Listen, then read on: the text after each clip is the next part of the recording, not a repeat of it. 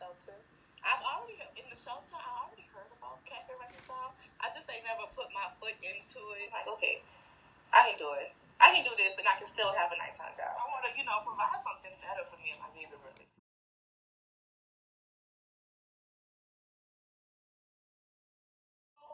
I would say in the middle of it, I had some issues going on with my apartment.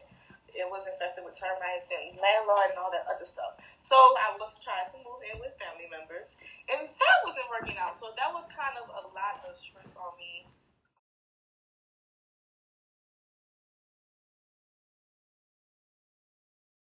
But Miss Kendra, she was there sitting me down, me calling these people. Every morning I'm coming to class. What happened with the apartment? I got these apartment lists for you. Yeah, this, that, AB, all the way down to Z, and I was very appreciative of it.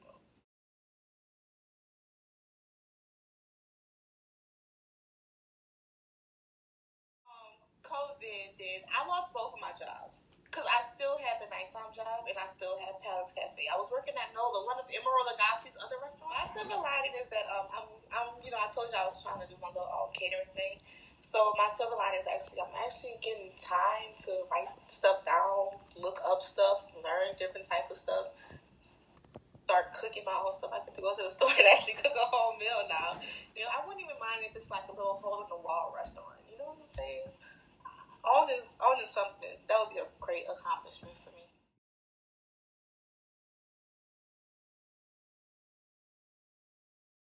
Yeah, I still see myself at Palace.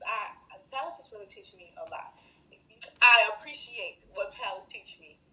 So, yeah, I love sticking at Palace. I wouldn't mind giving more because they kind of invest in me too.